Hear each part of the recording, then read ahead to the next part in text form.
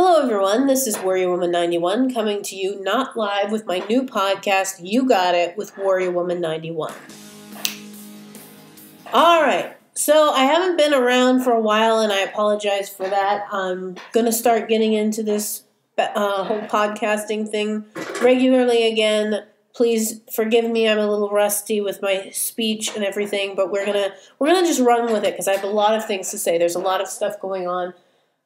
Especially in the news, especially not in the news. There's a lot of stuff going on. So what I wanted to talk about today was this new Unplanned movie. It's called Unplanned. It's not a movie that was unplanned. But I've been kind of not getting involved in it. I've been researching it. I've been not trolling. I've been following it. And I've been watching all the promotional material for it. I'm fairly familiar with Abby Johnson, and just kind of let me start you all back from the beginning. So Unplanned is a movie based on a book called Unplanned, believe it or not. The book was written by a former Planned Parenthood director named Abby Johnson. And for those of you who don't know who she is the Planned Parenthood director who then resigned after she witnessed an abortion in person while watching an ultrasound. Now, this is actually just a little side note. I've actually advocated for ultrasounds of abortions to be released to the public because I think that knowledge is power, and if people actually could visualize what an abortion actually is instead of being indoctrinated in this euphemistic bubble of, oh, it's nothing, it's just fine, don't worry about it, it's women's rights, it's just a polyp, it's a clump of cells, it's this, it's that, it might be a cat for all we know, we don't know. Might be a piece of cake inside, we don't know. If people could actually see the procedure in real time and see what's going on, it would be a lot harder to defend.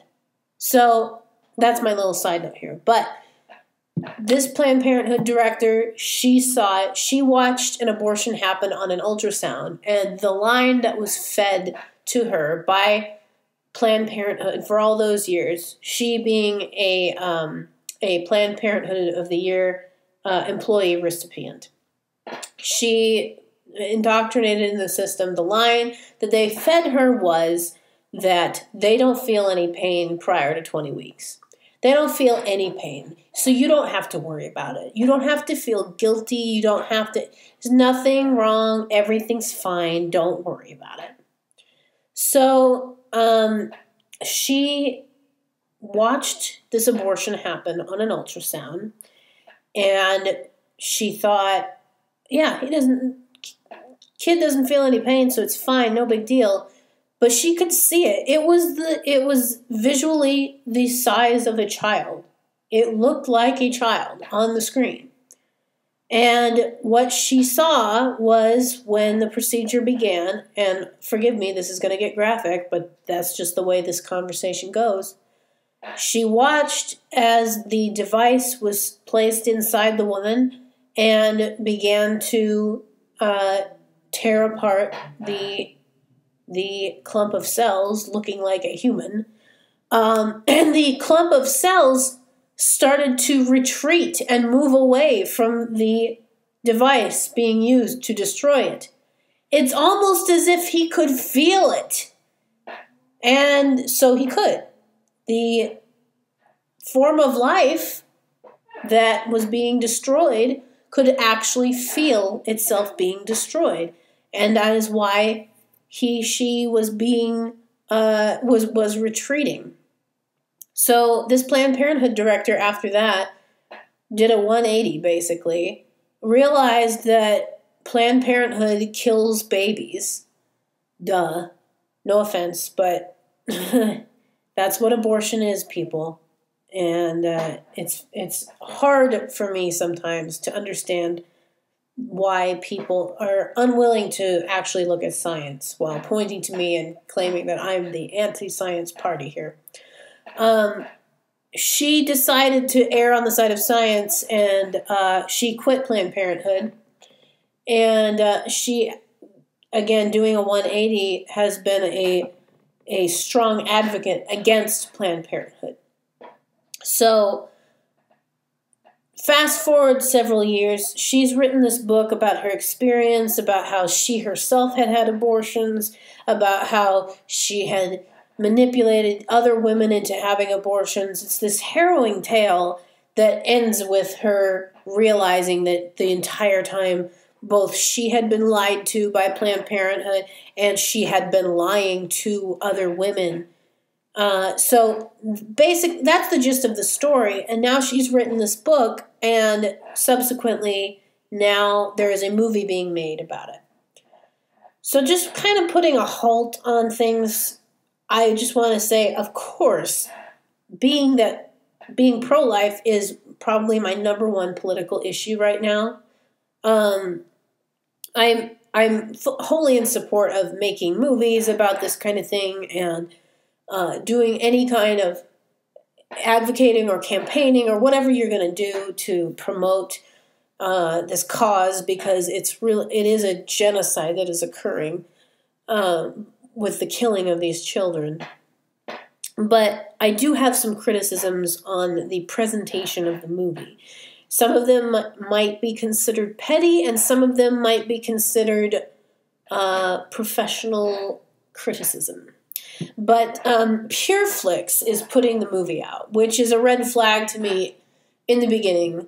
PureFlix is not an organization that I'm wholly on board with. Their movies, they're quite milquetoast. They're unrealistic, and they paint a very rainbow and sunshine, happily ever after kind of a depiction of Christianity that I do not approve of. It's not a very realistic. Their movies that I have been exposed to are not very realistic, shall we say. So that's one strike against them putting out this kind of a movie, because I would be concerned about them dumbing down the issue. Not necessarily dumbing down the issue of abortion, but not giving enough... how do you even say it? Not giving enough. There's not enough reality in their movies, and so I would be concerned that it would just be another movie about perfection coming into conflict with imperfection, and then making the imperfect somehow perfect, and that's not how real life works. Real life isn't perfect, and there is no perfect ending. So I haven't seen the movie. I will give that caveat. I am very interested in going to see the movie, and when it comes out next week, I might have the opportunity to go and see it. But it does throw a red flag in the air for me when I see PureFlix is putting it out. Now, secondly, my second issue is with the promotion of the movie. I do have a concern when I hear and see things from, whether it's from directors or from actresses or so on and so forth, from people involved in the movie that claim to be Christians, and they go about saying things like, "For such a time as this, and we are here because we're called, and we've arrived, and we are going to turn this issue around, and the culture is going to change, and this and that." Guys, the culture is never going to change. We've read the end of the book. If you've read the end of Revelation, it doesn't end with, "And the Christians took over America, and they stopped abortion and slavery, and then everything was made right again." That's not how this works. Now, I'm not saying there isn't any hope for abortion to be outlawed in the future. I'm not saying any of that. But the idea that this one movie is going to come along and change the course of history, or these directors were brought up by God for such a time as this. No. You guys, you think too highly of yourselves. I'm sorry. That's just not reality. And this has been my issue with a lot of these kinds of films is, "Oh, I was made to make this movie." No, your life is worth more than this movie, okay? Just like the lives of the children that are being killed are worth more than the utensils or the cost of the utensils to scrape them out. It's not reality. It's just not reality. So that's kind of where I'm coming from on this movie. Again, I support making movies of this type. I support Abby Johnson and her really her quite miraculous turnaround from a Planned Parenthood director, from Employee of the Year at Planned Parenthood, to now their #1 most hated individual next to Lila Rose of live action. Like I would not be surprised if they have, and I'm fairly certain. I'll have to double check this. I don't want to say this for certain without knowing, but I'm pretty sure that both Lila Rose and Abby Johnson they have their faces on wanted posters inside Planned Parenthood. If you see these women, pull the red lever and call the police or whatever. So those are just my thoughts on that movie. I just really, I do have some concerns about the way it's being marketed and how it's going to come out. I just really don't want to see another dumbed down movie about frothy, unrealistic depictions of Christians, because real life depictions of Christians are a lot messier. So I'm really hoping that this movie does Abby Johnson's story justice. As I've said, I do have concerns. I wish them all the best, but the idea that these 3 people that were promoting the movie were born for such a time as this is nonsense. You are worth more than a singular movie or a singular event in your life. And I just feel bad for people that think that they somehow their purpose is defined by any one action of theirs. So those are my thoughts on that movie. The second thing I wanted to talk about is how I actually was not always pro-life myself. And it wasn't, I kind of wanted to delve into that a little bit. It wasn't that I was ever pro-abortion per se. I didn't really understand what abortion was, other than I didn't actually think of it as killing somebody. I thought of it as I thought of being pro-life as being the obligatory position that Christians are required to have without any thought. And so I wasn't technically pro-choice or pro-abortion in any respect, but I was not an advocate for the pro-life position originally. I did not want to even touch the issue because I didn't really believe in it. I didn't believe in it, and I didn't want to have to feel obligated to believe in something that I didn't believe in. And then I had a kind of an eye-opening experience, not to the degree, of course, that Miss Abby Johnson had her experience, but still one that was eye-opening to me, and it just kind of drives home the fact that people need to be able to visualize this and understand exactly what abortion is outside of the euphemisms and outside of the external circumstances and so on and so forth, because the issue has gotten bogged down in all of this externalities. There's too much of that garbage going around. You have to actually take abortion as the procedure that it is and then work from there, instead of, well, what about this and what about this and what about this? Actually come in and say, okay, here is what abortion is, here's what it looks like, here is what is done. Now you can come out of that and say, okay, is this good or is this bad? It's always the other way around. Well, this, and this.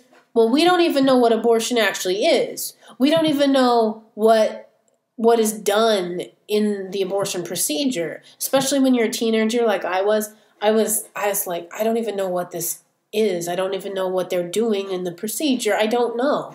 So you need to know these things in order to make a decision. You need to have information. You can't make a decision without it. So I was definitely a news junkie at the time, and so I was reading. I used to be a Drudge addict. I even have a shirt that says, I can't remember what it says. It says, "I love the Drudge Report" or something like that. I was a Matt Drudge fanatic, and I'm not as much anymore, but back in 2014, 2015, he was doing some really good stuff with following the Center for Medical Progress and their sting operation that they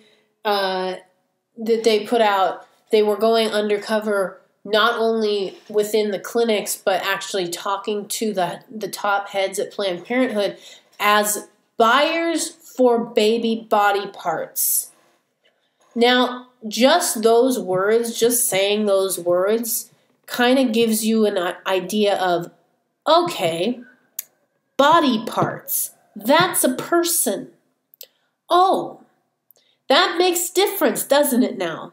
It's not just a clump of cells. They're talking about formed body parts that Planned Parenthood was selling, and likely still is, selling to buyers for experimentation, whatever. They were selling body parts. Right off the bat, that kind of, a light bulb goes off in my head, and I realize, okay, this is more than what I ever thought abortion was. This is more than I ever understood about it. And so I started watching these videos, and they were coming out, I think, once a week, or maybe twice a week. I forget quite the rate of how fast the information was coming out. But I remember I watched the first video all the way through at least once, and I may have watched it a second time. And that one was the first one that was eye-opening. I believe that one was about the Planned Parenthood exec that was discussing over lunch the buying and selling of baby body parts. As she's eating her salad, she's discussing the barter of body parts, which is just medieval. It's just disgusting. And so that first video was the first most disturbing video I saw.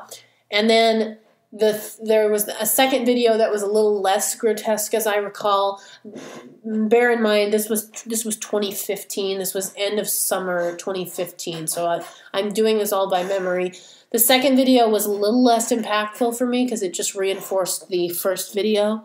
But still, I'm watching all of these videos all the way through. I'm watching all of this.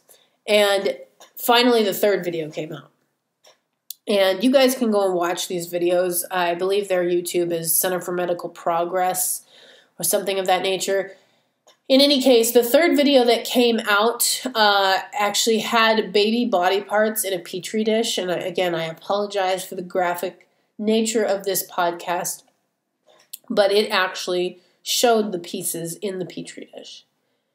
It's at that point that, number one, I could not finish that video, and I did not watch. I think there may have been a dozen of those videos. I did not watch any more of those videos. I couldn't make it through the third one after that. But that is why I became pro-life, because I realized, holy cow, that is a person, and you just tore it to pieces and put it in a dish and discussed the buying and selling of its parts over lunch.